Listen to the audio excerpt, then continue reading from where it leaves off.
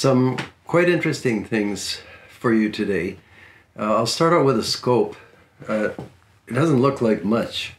I bought this very inexpensive scope to buy, and you can see that it's marked Hubertus 4 power, and I'm bringing it to your attention in case you come across one of these. And something about the name reminded me of Schmidt and Bender, and my recollection was good.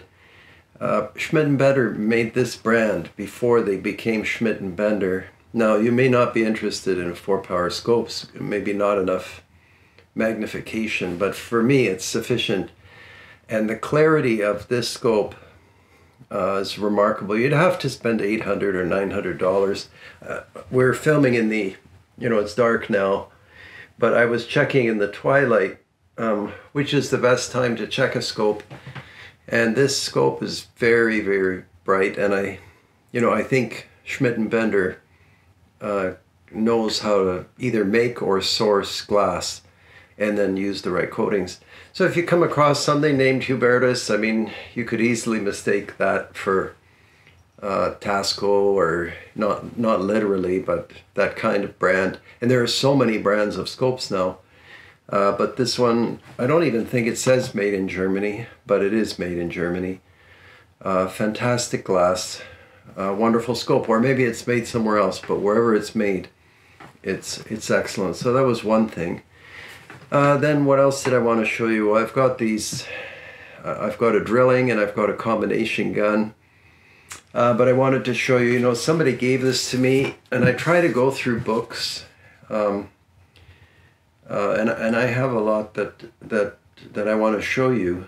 Not just, this is actually a catalog from Rock Island Armory, right? They have an auction. This is an old one. I looked at the date, 2016, but you can see it's quite a substantial catalog. And it's the collection of Robert M. Lee. This is part 2, you can imagine. So if you think I have a lot of guns. And then Robert the Bear Bretherton, part 3. And, I've looked at this any number of times, and the things, the guns that they were able to accumulate. I mean, going way back, it's really not fair to show you these kinds of images because they probably don't represent well on video. But that's really old stuff. But there's every kind of Winchester in here. Colts, single action armies, pages and pages of Model 94s, every kind of special order gun. And I guess obviously these are all auctioned off and in new collections. Anyway, remarkable that they were able to find these firearms. I mean, yes, they had a lifetime of collecting to do it, but nevertheless, it's still, it's not easy today.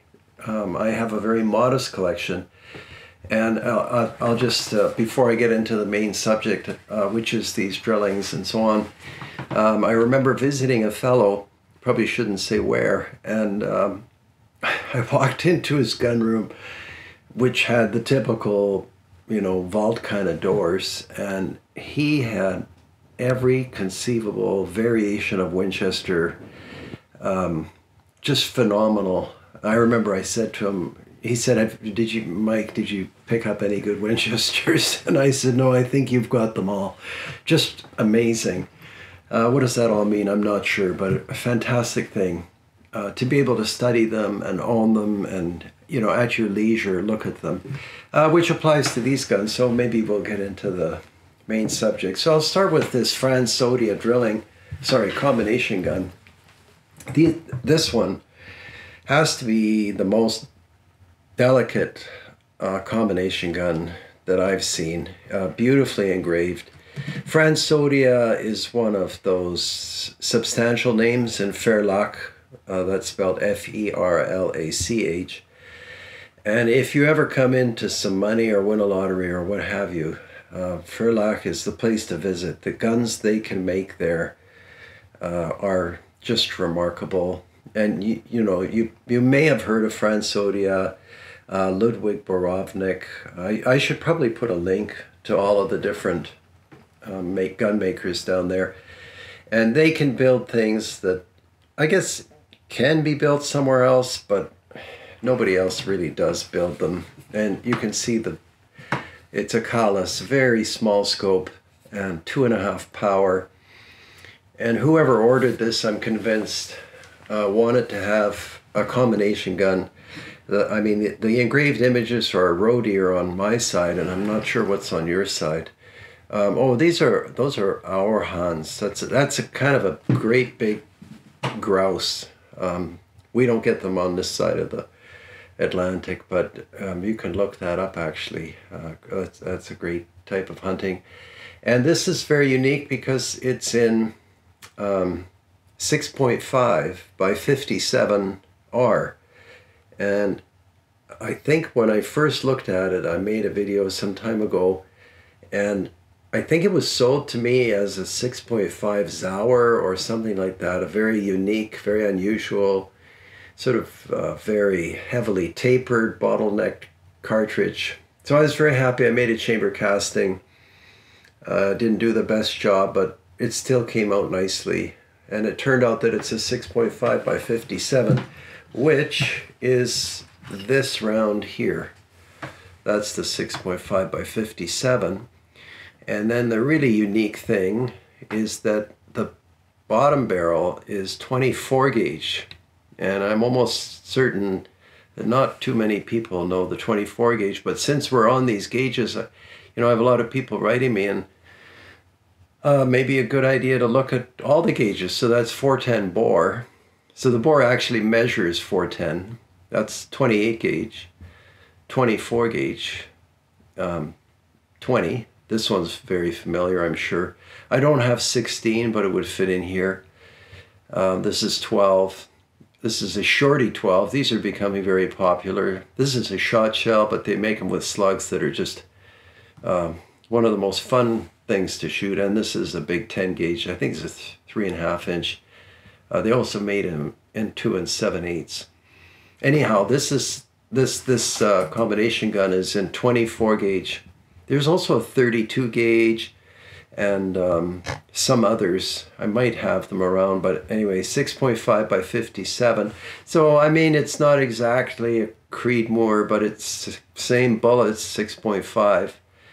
And I was relieved that it wasn't that very unusual. One could almost say weird Zauer round. You can see the ammo's available, 6.5 by 57 R. R just obviously means rimmed. So I took it up in the mountains, and we hit some really heavy weather. And if you keep an eye on the main channel, hopefully we'll have some videos up. It was raining, it was snowing, it was sleeting, and it was hailing, and the wind was phenomenal up there. But I like that sort of thing. Anyway, this combination gun, it took me a while to sight it in, mainly because I had no way to accomplish a rest, and the wind was pushing so hard. Anyway, very quickly at 25 yards you can tell what's what. So this is one of those reticles. I don't know if you're aware of this, but the old reticles, the reticle actually moved in terms of its relationship to the center of the glass. So sometimes when you pick up a vintage combination gun or even bolt action, you'll think that something's wrong with the reticle because it's parked way over in the bottom left corner or top right corner. That's because the reticle physically moved. It was not permanently centered. That technology came later. This is one of those scopes. Fortunately, Franz Odia, or whoever the craftsmen were, did a good job, and it was very low, which I expected either very low or very high. Normally the windage is usually on these kinds of guns. And with some work, this is the elevation. Normally there's a windage you just undo this screw, and then you can turn this dial, and you can watch the reticle move up and down as you're turning it. But I mean, it was a howling wind, and there is usually an adjustment for windage. You can actually move these bases around, but I didn't have a brass punch or anything up there. I didn't want to get involved in that. The focus is right here. It's just a sliding mechanism to adjust the focus and to take off. Very simple. There couldn't be a more delicate scope than this tiny callus. I've actually never seen one this small. And anyway, I tried it with the iron sights, and as usual, dead on, no mistakes. And I'll show you the breech, and you can see, I think I did this before, but I'm not sure. 24 gauge, it just fits very nicely. I mean, it could have been a 28 gauge as well. I'm not sure why they picked 24. Maybe it was, very popular in that area at that time. It's got the greener crossbolt, or maybe some people call it a Kirsten crossbolt. I lost track over the years. Front trigger fires the rifle, and it's a set trigger on top of it, so you can push that forward. And it's an automatic safety, and of course the rear trigger. And some people say you're breaking the firing pins, and I've said this on too many videos, but so far I must be blessed. I just don't get broken firing pins, not so far. Maybe I'll get many in a row. Anyhow, yeah, and I was lucky the bores were perfect. I suspect because nobody knew what it was chambered for. 6.5 something, that's all it says. And so nobody did a casting. Were there any glitches? Yes, there was one. The rim of the modern 24 gauge is slightly smaller than the rim of the original 24 gauge. So when you have that kind of thing happen, you have to load the shells differently. You can't drop them in. They'll pass the extractor. So you have to actually rest them on the extractor and close carefully. If it doesn't make sense, we tried to do it on film. It's actually very simple.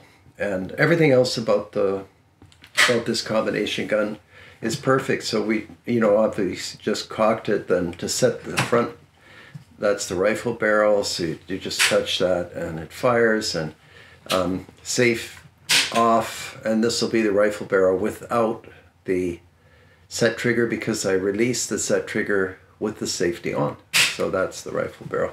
So that's the story on the combination gun. I mean, I know people that collect only these, and these are a complete steal. If you ordered something like this, there's an hour hand or hour hand on the bottom of the action. I don't know, 12, 15, 30, I have no idea. $1,000, and these are changing hands at just these are some of the best buys. I would say the best buys. People don't know what they are. Time passes and things get overlooked, and then they usually get discovered, and usually it's a wave of discovery, which would be warranted in this case. Then I'll move on to this one. I haven't owned this for long. It's got a long name, Stieglander or Stiegler. I can write it out for you. Again, it has a nice scope, and the claw mounting on this one is particularly slick. It just, after all these years, I'm sure this is pre-war. And I like the absence of the pistol grip. That's good. I have a hunch that this is a set trigger. No, no, I'm wrong. Not a set trigger. Oh, this is unique. Here, I'll take off that scope again. You can select the rifle barrel here. You just move this over, and then I'm presuming the hammer now makes contact with the firing pin for the rifle. Kind of like the Savage combination gun, where you have the old model, where you have a button here to move what the hammer affects. It's still got some case colors left, and again, it has the cross bolt at the top. Most of the time, the break open guns that have the cross bolt, well, I've never encountered one that's shaky. That seems to perfect the lock, and they don't come undone. Anyway, 12 gauge, and then maybe we'll do some shooting with this one or something. Yeah, it's really an incredible firearm to own. Oh, yeah, you have to flip up the rear sight. This was a mystery to me. A lot of these drillings, when you move this lever over, there's a rod that goes through here and through the rib and pushes the rear sight up. This one doesn't seem to either have that or it's not working. But on this one anyway, you have to raise the rear sight. And on the other ones that do it on their own, the mechanism raises the sight, but you have to push it down. So anyway, I don't know the details on that. Both that one and this one have mint bores. I try not to buy them when they're looking like stovepipes, although I've done that too. And you can clean them up. Anyhow, excellent piece, and we'll look at it some more, but I should probably show you what does it shoot. So this one, well, no mysteries on the gauge. So it's a 12 gauge here. And then what have we got here? So this is the 5.6 by 52R. And this is the 22 Savage high power. And then this is the 25-35 Winchester, which is known in Europe as the 6.5 by 52R. And then I put a 30-30 for comparison. And actually just before filming, I learned that the rim of the European designation, the 5.6, is a little bit smaller, but it should all be the same roughly, because they're all they're just neck down cartridges based on the same parent case. Anyhow, very mild shooting and very effective. When this cartridge came out, when the 22 Savage high power came out, they were using it on all kinds of things like tigers and inappropriate use, but they were dazzled by the velocity, and it's a 70 grain 22 bullet, and you can see some spectacular things when you play around with higher velocity, and that's still going on today. But at that time it was even bigger, because modern velocities were just being discovered. I should probably stop at that, just because it's maybe enough talking. We'll try to get these out. This one I did have in the mountains, and it turned out to be a great performer once I figured out how to deal with that rim, because at first the shell was passing the rim and getting stuck. But much like loading a rimmed cartridge in a magazine, so long as you get the rim in front of the extractor, it works out okay. Or in the case of a rimmed magazine, every shell has to be in front of the other rim, if you can follow what I'm saying. All right, well, thank you very much for watching. I hope you find these guns interesting. I'm probably going to order the latest catalog from Rock Island. I mean, these folks see some pretty amazing guns. I told you about Scotland and the Glen Eagles auction, but maybe this is probably, well, there's definitely more here. Anyway, I usually talk too much. Thank you very much for joining me, as always. And we'll see you on the next video. And yeah, stay tuned. We've got a whole bunch of really interesting guns that just sort of showed up. And these are two of them. All right, take care until we see you again.